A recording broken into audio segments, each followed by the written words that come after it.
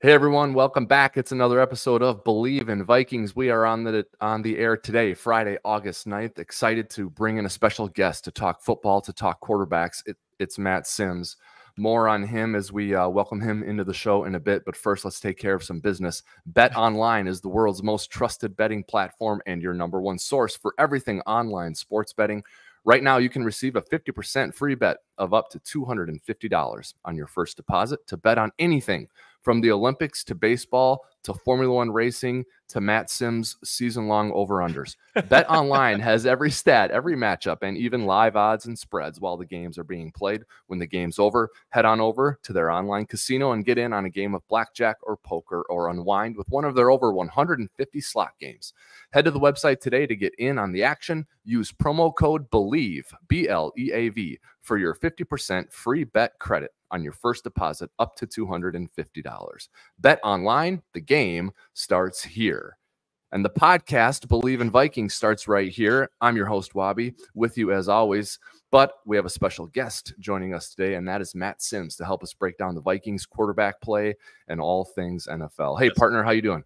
I'm doing very well. Thank you for having me. I really appreciate the opportunity to speak to the Vikings fans. And, I get excited because all I want to do right now is just go Skol, Yes, that's just how pumped I get when I see the Vikings and all that. So appreciate you having me. And let's get into it. Let's talk some Vikings, man. Yeah, man. Well, what do you think of the squad? I think you can't help but start at the quarterback, and that's a good spot for you to start because Right. that play. Yeah. So I'm imagining you're going to start there. But overall, what do you think about the Vikings? I think they're in an unusual spot, at least. Since Zim came to Minnesota, even through Kevin O'Connell's first year, the Vikings have been, if not the favorite, the second favorite. I think they're in a little bit of a different spot this year. So what do you think of the squad heading into 24? Yeah, I mean, first of all, let's just start with the head coach. I am a huge fan of Coach O'Connell and just what he has done, and even too, just the fact that he had the ability to endure, obviously, what he went through a year ago, right? And that was not an easy year, really, for any head coach. But I thought he really did a great job of just carrying himself right in a really unbelievable manner. A great leader for this football team. And I know that he is kind of dealing with the unknowns of his future contract and his extension and whether or not they're going to keep him and all of that.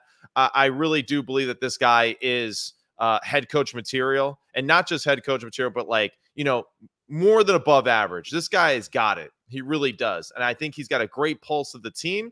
I think he has a great pulse for his quarterback room, which is obviously one of the more exciting quarterback rooms that we'll be discussing really all season this year.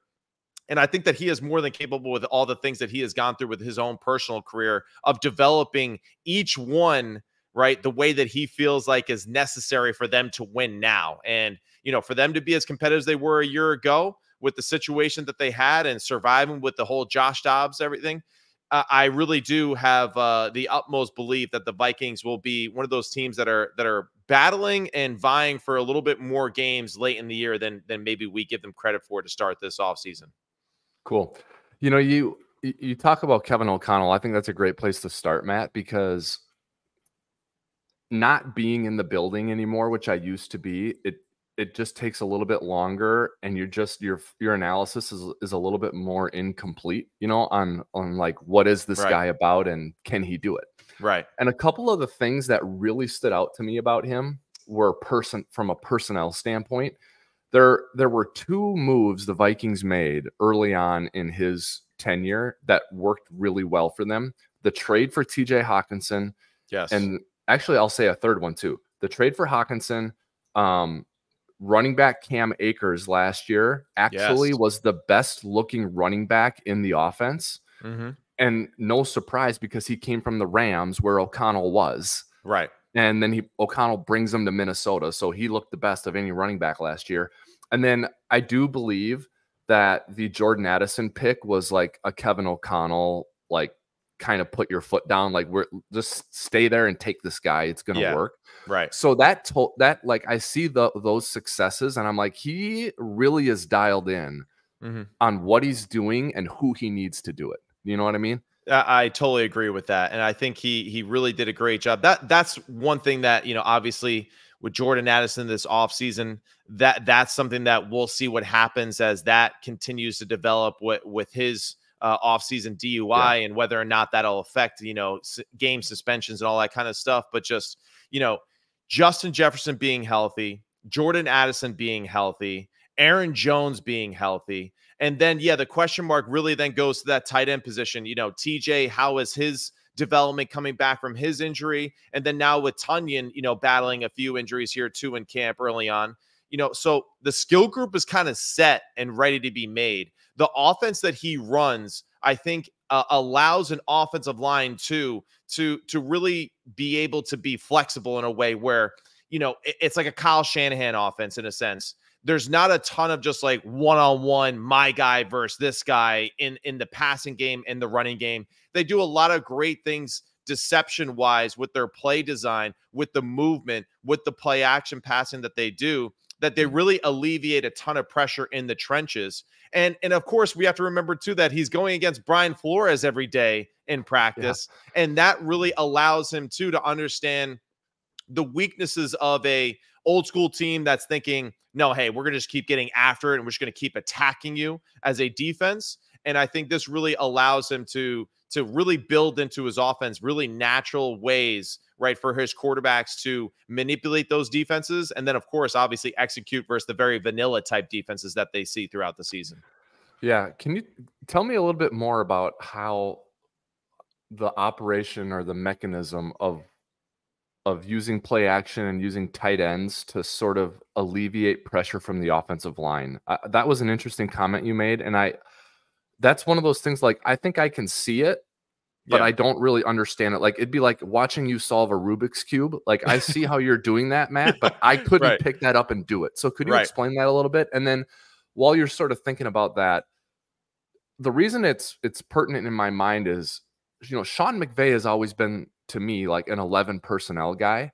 Right. But the last couple of years, I see more 12 and 21 from him. And I swear it looks to me like Kevin O'Connell is bringing the offense back to more 12 and 21. Yeah. And so I'm really curious your thoughts on that and how that can help the offensive line. Yeah, it's a great question, and it's really interesting too. And I was fortunate enough to, even this offseason, to hang out with Coach O'Connell, really just for like 30 minutes at one of those Super Bowl parties. But it was like one of those like 30-minute conversations where, I kind of felt bad because I kind of kept following him. And even though I'm sure he was like, all right, dude, like, I'm done talking to you, like, but just to kind of hear his approach to just the week that he goes into, right?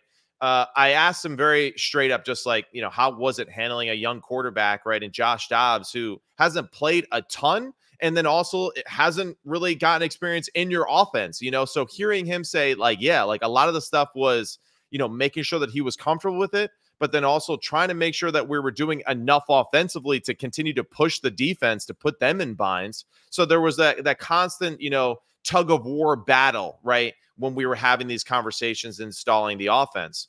But to go back to your question, when I hear him speak about his process through the week, he's constantly watching, what his predecessors or the people that he really respects in the game, right, do. And Sean McVay, Kyle Shanahan, Matt LaFleur, all these guys, they come from the same type of philosophy as far as how to attack defenses, which is West Coast oriented, right? But they kind of have that new age twist to it. And I think what he does is he kind of goes, he looks at what they do, he kind of sees why they're running their schemes, and then he goes, well, we don't have the personnel to do this and this, but that's a good, interesting thought. Maybe I can apply this to a different personnel in a different formation and attack a defense in a very similar manner that gets my quarterback easy completions or an easy run. And the whole 12 and 21 personnel thing that you're mentioning, I think is really just like a natural state of football. We see these unbelievable, it's like the stock market, it's like the market rises and falls consistently. And with us in football, the same way with our philosophy. We went spread out, we went wide open, we went RPO, we went quarterback run heavy.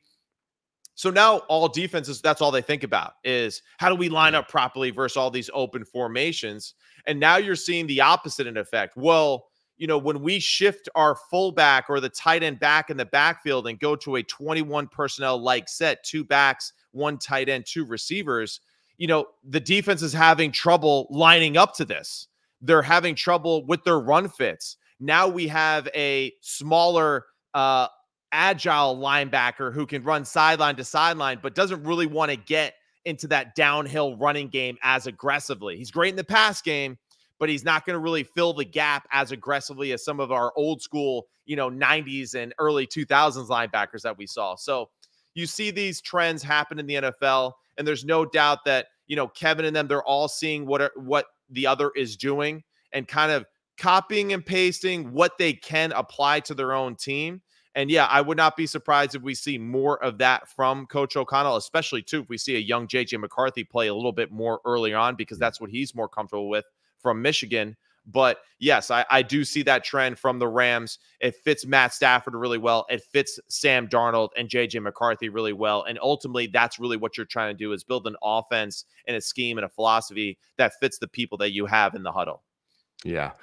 And I think unless you've got 3 just dynamite receivers, I think you can really make an argument that you can be even more like diverse and explosive in the passing game with a tight end that you can move around and absolutely operating out of 12 or even 22. Yeah. I mean, Hawkinson, Addison, Jefferson, I would argue is definitely, yeah, that's a good crew. That's a good crew. And it's better than if you took Hawkinson out and put your standard WR3 in there. It'd be better than that. So, and let's not forget Aaron Jones either, who is a fantastic person out of the backfield with the screen games, with the check downs of getting those extra dirty yards. He does really do a good job of running physical with the football as a pass catcher. So that's another added bonus too, that I think, all these gentlemen that we spoke to really love those type of football players that, they don't really check one box where they're like, this is what he dominates in, but they check a lot of boxes, and they're very versatile and they're very flexible. And that's where, for me, the Minnesota Vikings' biggest question will really be health. When Justin Jefferson missed, 7 or 8 games last year, that's really the bulk of your season. And when your best player is not out there, it's very difficult to overcome that. And then to run the offense that you ideally would like to take pressure off your quarterback. Yeah, there was a lot of change and injury at quarterback with Jefferson. The whole thing. How would you describe, the quarterback room with McCarthy and Darnold and a draft pick from a couple years ago, Jaron Hall, a veteran like Nick Mullins? There's just fans, media, they're trying to figure out, is Darnold ahead? If so, by how much? How close is McCarthy to starting? There's this constant scorekeeping, right? Of course, Who's going to play in the preseason game and who's not? Who's going with the ones? Yeah. Oh my gosh, McCarthy's with the ones. Does that mean this? So that's just really noisy, right? Yeah, of course. What's it like in the room? I mean, you've been there. What are they talking about? What are they seeing? What are they reading? What do they care about? I'll tell you this, none of that stuff that you just mentioned, not at all. I mean, it really is like you are so wrapped up in a bubble as far as just what your day-to-day operation is and what you really need to accomplish that day, the install that you're trying to, really instill in your offense, right? The communication that you're trying to build with teammates, right? And those things are just, they're so time consuming, and it takes such a patient mind too to do those things, that to look at what Good Morning Football or what we're saying and all that doesn't even cross your brain for a second. And if it does come across like social media or whatever, as you scan through it with the 10 minutes of free time that you have, you kind of look at it, you're like, ha, if they only really knew what it was like in the room right now, So the cool thing is that most quarterbacks, even though we're competing for the same damn job, we really do a great job of supporting each other, because we know how difficult the position is. And we know that, at the end of the day, only one guy can play it. And if you support him, well, I expect you to support me in return too, so it is a little bit of that quarterback brotherhood that way. And I expect that they're operating that exact same way. And, the good thing Yeah. is that they got 4 really good quarterbacks. Even Jaron Hall, I thought he was doing some good things right before he suffered his concussion in that first game, which I Bleav was in Atlanta when he got his first start. When I first saw him play, I was like, wow, like, dude looks like he's comfortable. He looks like he's moving well. He looks athletic. And then, of course, the injury happened, and, we really never got an opportunity to see it again. But, the good thing is that he's got a few guys that have had real NFL snaps, a young guy that really has tremendous promise as well. Yeah. What's your general philosophy on, well, I think that, like, you look at how CJ Stroud started and what, the path that Houston took Let's with him, take him out of right? it, right? Because Okay. he is a total anomaly. He really is. You think so? Okay. I mean, to be a rookie and to be, I'm like, hell yeah, he's an MVP candidate. Like that's crazy to me. We don't see that a ton, and nor should we really expect that really from any of the other young rookies that are taking the field this year too. So CJ really has set like a very unfavorable precedent for the rest of the NFL here for the next few years. And so you juxtapose that with like the path Aaron Rodgers took, right? Right, exactly. Where it's like and Jordan Love. You sit for 3 seasons. I mean, think about that, Yeah. And it's like, yeah, but that's like, you could argue like, yeah, but that's why Rodgers turned out to be so good. He might not have been fully, baked in the oven if you would have played him as a second-year player, right? Yeah. But then it's like, well, that's why Stroud is so good, because you played him right away. If you would have made him sit for 2 years, you might not ever know who he is. Right? Absolutely. He wouldn't have played yet. Yeah. It's just so you think teams have to be like, okay, this is this guy. He's his own person, player, man. What is good for him, right? And then you have to develop a plan that's tailor-made for him. There's not you can't paint with a broad brush when it comes to quarterback development, I don't think. No, you absolutely can't. And that's where, big picture wise, let's get like super hyper focused on the Vikings. I think the best thing for them to do is to allow Sam Darnold to be the starter. It sounds like, and it looks like from the articles that I've read, the highlights that I've seen through social media, that he is performing extremely well right now in camp. And you let him endure, unfortunately, the first quarter and a half of the season and see what happens, because that's what's really, I think, people kind of miss out on a lot, when we evaluate these quarterbacks, especially, like even in our area, Daniel Jones, the New York Giants, like, oh, he played terrible last year. The first 4 or 5 weeks of the season are like absolute chaos. Absolute chaos. Offenses are like, we don't do this well. We can't do this. I don't know. Let's try to throw Justin the ball. Like, let's just do that, And around that 5th week, 6th week, 7th week, all of a sudden you're like, okay, yeah, like, hey, we got an offense now. We're figuring it out. We can do something. We can move the ball. We know what our identity is and how to play into that. And, unfortunately, yeah, that is something that I would say I would like Sam Darnold to endure rather than a 21-year-old rookie from Michigan who, yes, I know is handling it like a professional and doing everything that he needs to, but I don't want him to endure that with a team that, is still kind of finding its way, right, with all the pieces that it's added this year. So I think Sam Darnold, being the pro that he is and the guy that really has been through it all, him, Geno Smith, these are guys that, like, they've been through it. They've been cut up. They've been chewed out. And now, they're mature men that are ready to lead. And that's why I would just lean with, let Sam go out there, let JJ watch, and slowly build confidence as he watches the game of saying, yeah, I could probably do this. Actually, you know what? I know I can do this as you continue to watch it. That's what happened to me. I made the team like by this much on the Jets.